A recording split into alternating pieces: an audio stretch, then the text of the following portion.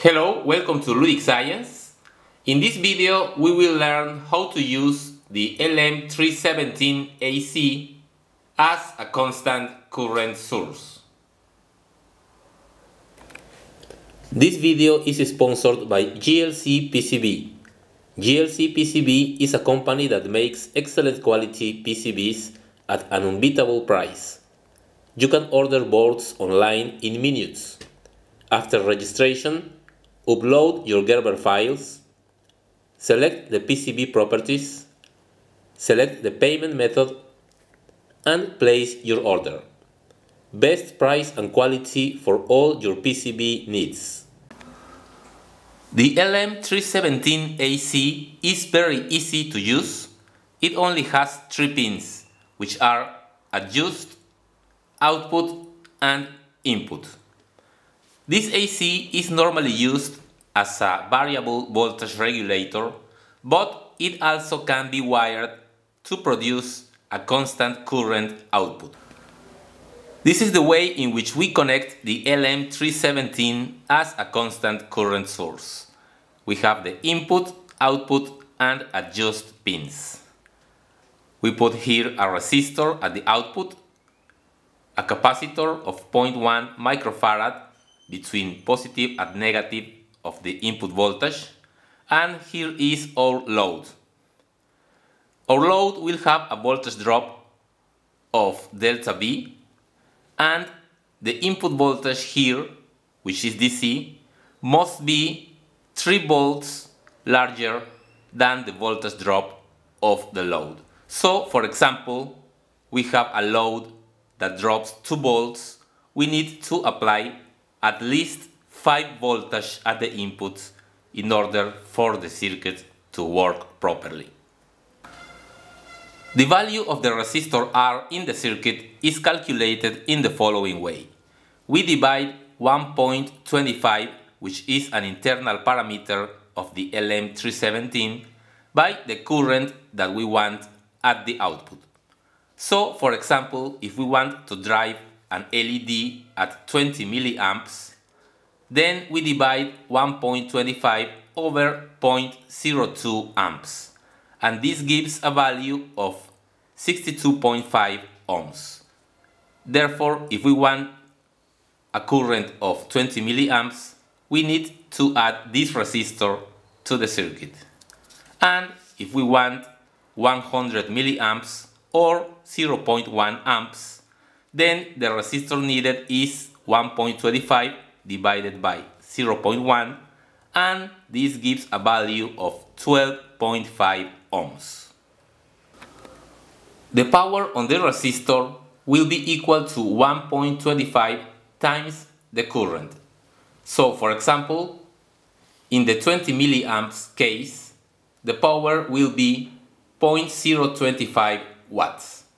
And in the second case, with 100 milliamps of current, the power is 0.125 watts. So in both cases, a half a watt resistor is more than enough.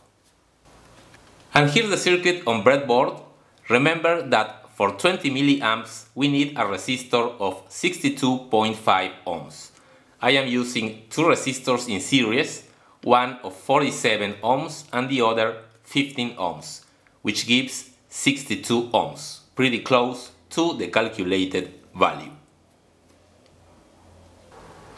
Okay, let's test the circuit. I am using an LED and I have the multimeter to check the current. Let me turn on the power supply. And at 6 volts, we can see that we have 20.15 milliamps. Use the value that we calculated. And we can verify that if we change the input voltage, let me put 8 volts, the current remains constant.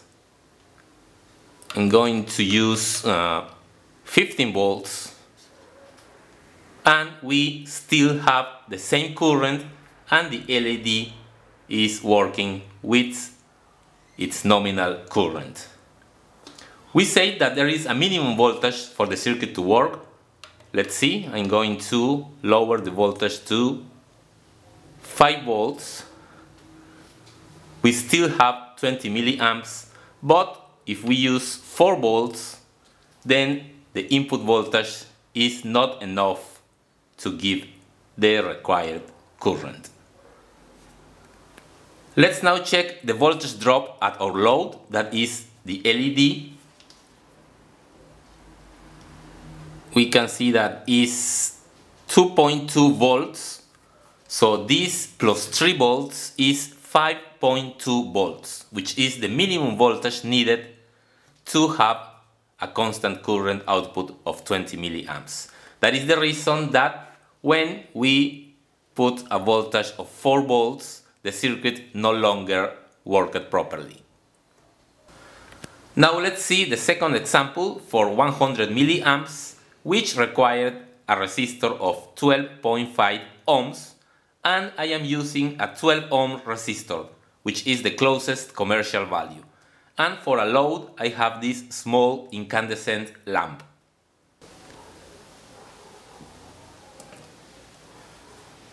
Okay, we can see that we have a current of 104 milliamps, pretty close to the 100 milliamps calculated, but we are using a slightly different resistor, and also resistors have a 5% tolerance in its value.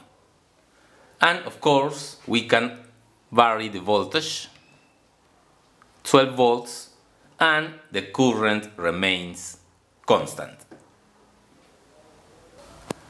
Okay, that's all for today. I hope you liked the video and see you in the next one.